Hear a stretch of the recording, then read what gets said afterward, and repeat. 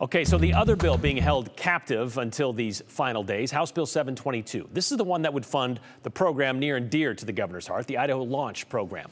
This is where Joe Paris joins us now. Joe, Idaho Launch passed by a single vote in the House last year. Did it face similar scrutiny this session? It did, but it wasn't as narrow of a margin here this afternoon. So Idaho Launch is controversial because you have a group of lawmakers who still do not believe that Idaho should be doing a program like Launch. If you're not familiar with the program, what it does is it gives grants that will cover 80% of tuition and fees at Idaho colleges and technical schools for graduating high school seniors pursuing degrees and certifications in fields that are designated as in demand or needed by the state of Idaho's Workforce Development Council.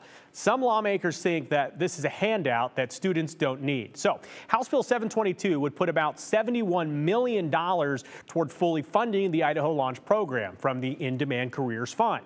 Also, it adds an additional staffer to get the program going. But yes, today was a budget debate just about funding it. But lawmakers, they still got their policy thoughts in. As I mentioned, some legislators, they still believe that Idaho shouldn't be doing this at all. They think that there are different ways to prepare Idaho for the future, and one that doesn't cost taxpayers anything.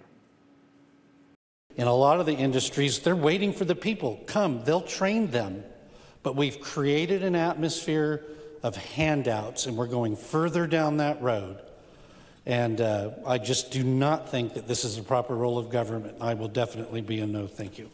If we really want to give the education and CTE and in-demand job opportunities, we should take that money that is right now going to post-secondary funding of education and move that back down into junior high and high school so that all students, not just graduates, can take advantage of that CTE training. I don't know where this actually ends. I don't know if we end with kids as they graduate. Do we give them credit cards and put money on there and say, okay, here, just be, here you go, have fun?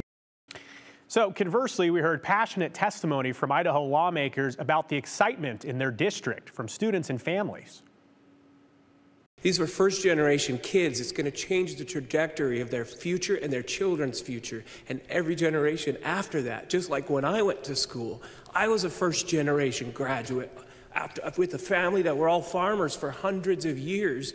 Never had they ever gone to college. So those trajectories are changing those lives in a big way. I can tell you as a builder, a developer, projects are getting delayed because we don't have HVAC, we don't have plumbers, we don't have electricians and welders. And so I would hope you would give this your green light for something that goes on right now.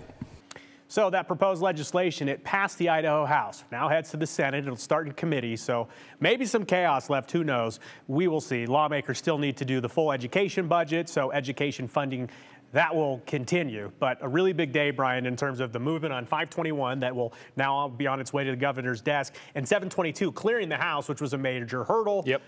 It still needs to clear the Senate, though, yes. So we'll see what happens. Interesting to see if Representative Tanner will have the same argument should a school voucher bill come forward with these last remaining days in the session. And for those of you wondering, oh, is that done for the year? It is not. I am told there's an appetite at the legislature to do something. Yep.